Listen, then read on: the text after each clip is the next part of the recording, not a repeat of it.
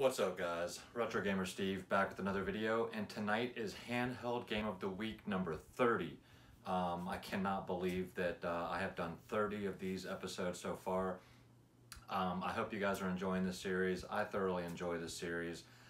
Even though I love home consoles, I absolutely love handhelds. I love the different variations, the different colors. Handheld gaming is something that I've always enjoyed since the very first Game Boy came out, and I took that brick everywhere. So I hope you guys enjoy the game I'm going to show you guys today, and I also want to give a big thank you to all of my subscribers. I just recently broke the 150 subscriber mark. Honestly, never thought I would get there. It's very slow going. I've been doing this YouTube channel for a year and a half or so. So very happy and excited to finally break that 150 subscriber mark. So thank you to all of my subscribers that watch my channel, comment on my videos, and show me love. Thank you everyone. So without any further ado guys, let's check out the game. Alright guys, so this week's handheld game of the week is Kirby Planet Robobot for the Nintendo 3DS. I am a huge Kirby fan. Such a great character, very cute. I love how he sucks things up and can use their powers as his own. This is a really fun Kirby game, and sometimes Kirby doesn't get enough love, so I decided to play a little Kirby this week for you guys. So if you have not yet played this game before, I highly recommend it.